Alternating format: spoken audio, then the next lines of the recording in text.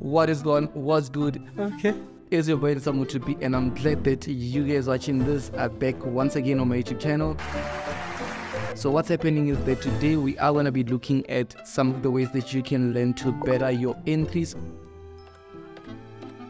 Because remember guys, it's okay to get the right technicals, it's okay to have the right fundamental strategy, but if you can get the execution, the entry point on point, then automatically you are far ahead of most retail traders. So that is one thing that we are going to be focusing more on. And this topic was inspired by, you know, when you've been in a position, you see that the market is going to go down, and yes, you take a sell and boom, it goes down a bit, and then boom, it goes against you, it hits your stop loss. What?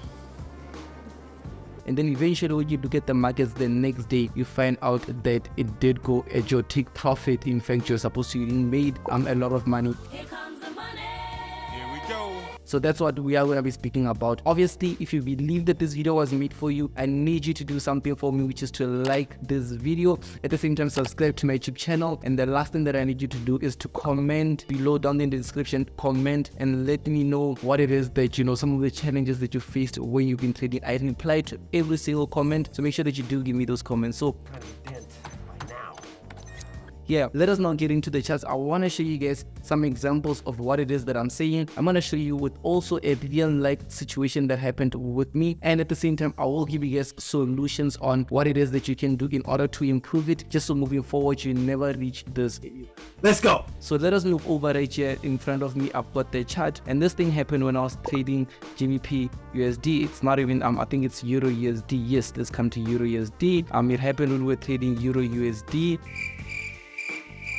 So what actually happened here is, you know, we spotted this trade right here, and in fact, you know, we're supposed to enter here when the market was still somewhere around here, but price instead, it came and then it played a bit. It didn't come to our entry. We had buy stops, we were ready, you know, we're fully charged, but it didn't go all the way to our entry, and boom, look at this, it went and hit take profit, so we missed out. So I was like, okay, no, let me just observe it and see what I can do moving forward. So you can simply see here during the night, somewhere around here, it was approaching evening, somewhere here I was able to spot this beautiful trade. I think this one here I said on the 5 minute. So let me just go to the 5 minute. It's a bit messy, I understand. Let me just delete this since it didn't take this. So on the 5 minute, what happened is that the same thing happened. Price went up, it went down, and I was like, you know what, I want to buy when price test around here. And price came, it did test around here, but it just didn't go as low to a point where it activated us. So just with this, we were not tagged in, but instead you can simply see that eventually when price came here, let me remove this so it's not too complicated, but eventually when price came here, if only I just had my stop by my entry, my buy limit and stop loss and take profit, if I left it and I had it be like this, what would have happened is that eventually after price went up, it was gonna come down, activate us buy, and then just a bit of a drawdown, close to 80% of a drawdown, double bottom, and then boom,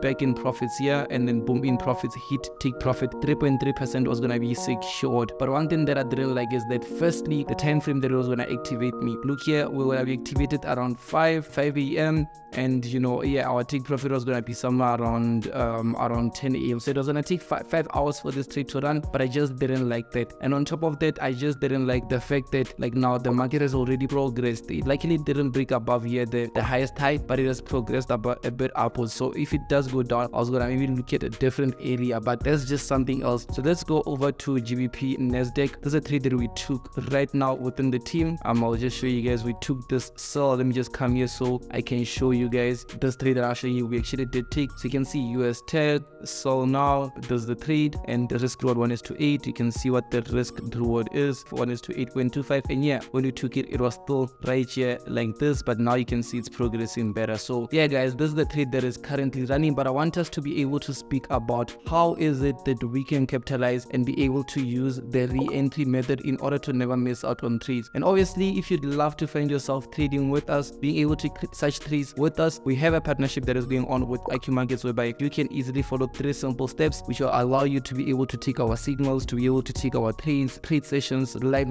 trading sessions, and all of that. The very first link that is in description is where you can check it out. But coming back, you can simply see right here, yesterday we caught a beautiful beautiful sell.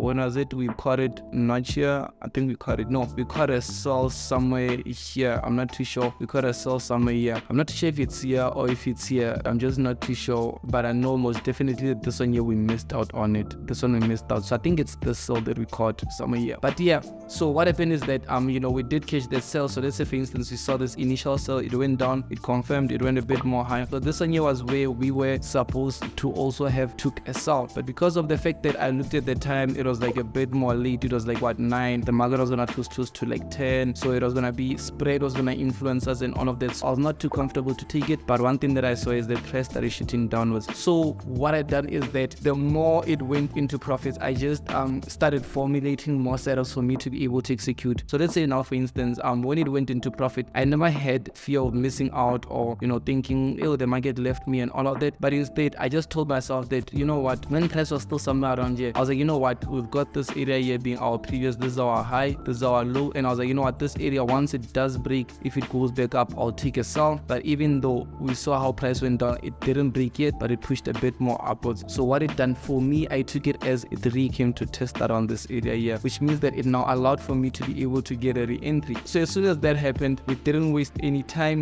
Going through a process where we had this trade running in massive profits and then giving it all the way back to the markets and then trying to catch another trade. Rather, you enjoy the profits going all the way down, and you are able to just scale as the market pushes downward. So what I mean by that, what I mean is that, let's say now for instance, you are looking for your setup, your strategy is more on when price and it does this, you want to wait for it to test here and then you're going to buy it, then you're going to go up with it. This is what you're looking at. So let's say if price now didn't, it done this, it went up, it left you, so you are not able to secure a trade on it. The best thing that you can look at is also allowing price to retest back up at there, because the fact that it did go in your direction, the first thing, it should confirm your bias, it should confirm that your trade is valid, your setup is valid. So that the only thing you need to do now is finding the right entry. And I've seen a lot of people, what they do is that they get in the markets, trade go against them, hit stop loss, they are trying to buy and sell, they're doing a lot of things, revenge trade and whatnot, and then you're giving away money. So the best thing that you can do either is to have specific risk management strategies. So when I say specific, I mean in terms of you need to be able to look at, okay, I'm gonna take 2 entries no matter what. I know most definitely if a trade hits my stop loss, I have one more entry on the trade. Let's say 1%, I went in 1% and it hit my stop loss, I only have 0.50% to play around with. I only have this to play around with. So for me to be able to get back to risking 1%, I need to take a trade using 0.5%, and then what I have to do is I need to make at least 2 times this, which is gonna be 1%. Then now I'm back at break even, I can go back to taking my 1% trades. Okay, so with this 1%, with the 0.50%, sometimes remember our targets are like 3%. We normally take 3% on it. Our risk to reward is 3 times more than what it is. So automatically I know with this, instead of making 1%, there's a high chance I'm gonna make 1.5%, which puts me ahead. I was right, I mean I was wrong at first, eventually I became right, but just with this it puts me ahead because I reduced my risk, but at the same time my setup was right, so I was able to make a few profits. Because remember, in the markets it's not about always making the most that you can make. I know some people are gonna test this, they are gonna see results from this, and they're gonna be like, you know what, I'm not gonna reduce my risk, I'm gonna keep my risk the same, but it's gonna be a bit more it's gonna mess up your psychology. Because if you risk 3 trades, if you take 3 trades in a row doing that exact same method, or 4 trades in a row, automatically you are down by 4% of your whole account. Whereby if you follow this method that I'm showing you, you won't be down by 4%. Instead, look at it, you're gonna take 1%, you're gonna take 0.50, 1%, so basically you are now on 2%, then 0.50, which you are now on what? You are now on 2.5%, compared to you risking 1%, 1%, 1%, 4%. So now you have full 1.5% of a buffer of seeing that you can play around with, compared to having that whole 4% down the drain. So that is one of the things that I want us to look at. So how I normally go about it is that as soon as the very first trade, like I did say, 0.1% went up, I reduce my risk and then I open up my mind towards other entries that I can capitalize on. Let's say now for instance, I know that price went up and then maybe it's gonna come back and play around. I'll just wait for a setup, and maybe I'll just wait for a setup and then maybe it breaks below here, but I know that I'm coming here. Then here maybe I'll be looking for some demand zones. So as soon as price gets here, maybe now I'm going to be much more better at observing risk. What I'll do is that maybe I'll wait for price to just go a bit more. It's been doing this, wait for it to break somewhere here. Once it breaks maybe a high or something similar to down the 5, I'll even go to as low as the 5 minute in order to be able to spot these moves, because that's how they matter to me. And as soon as maybe price does this, maybe it goes up. As soon as it breaks here, for me it is confirmed, it is broken above here. So what I'll do is that I'll more likely come here, be able to put my buy limit below, be able to put my stop loss, and then my take profit right at the high. I find out that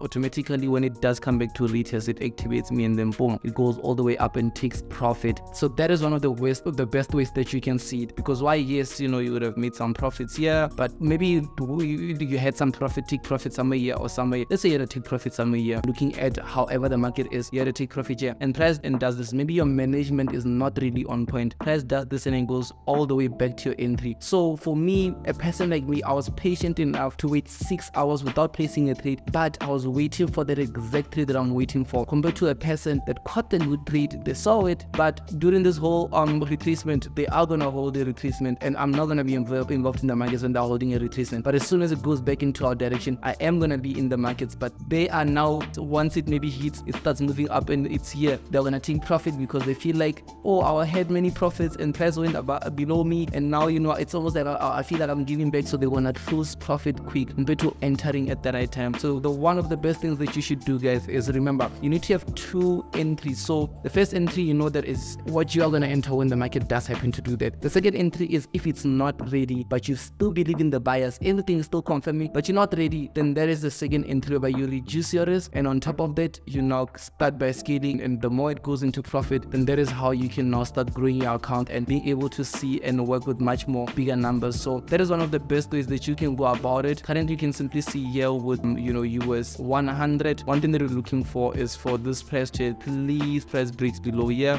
It would have confirmed more of a seller's movement, because once it does break below here like this, boom, break below, and then one thing I'm waiting for is just like a retrace play around, and then boom, I'll take my second entry maybe somewhere here. I'll observe what the market is doing at that time. I'll take my second entry somewhere here, maybe put our stop losses here. Our stop loss for this will be back at break even or a bit into profits, and we're still targeting the same area. So find out that this trade that was supposed to be at 8% has now flipped into an 8 plus this 7, so it is now a total of 15%. So yeah, this is something that I'm actually looking at, but also with things like your Euro USD, the lesson that I got from it. This is something that it happened to me yesterday, but I took note of it, I took feedback, and now it's all about improving. That is why I felt like I should rather just record myself saying this, so that someone that is learning from me can be able to also understand these strategies, and they can apply it and they can see them work on their own. But that is it for today's video, guys. I hope you guys were able to spot out the entry methods, being able to just understand more on this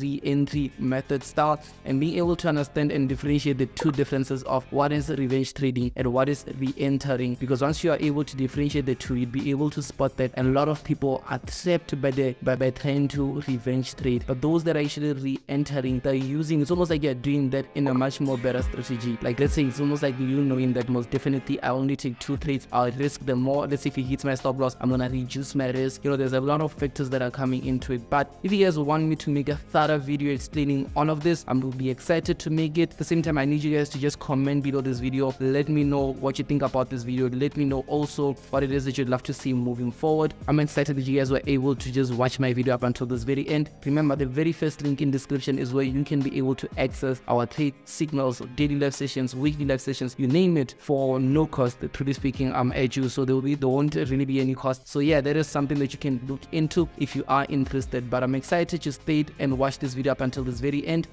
There's a very somewhere to be, and I will see you on the next YouTube video.